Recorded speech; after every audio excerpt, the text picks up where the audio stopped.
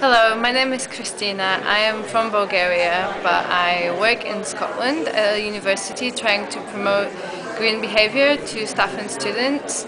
And my green dream is that in the future people will all feel, throughout the world, will feel connected and caring about each other, and they won't be doing actions and things which are detrimental to people in other parts of the world.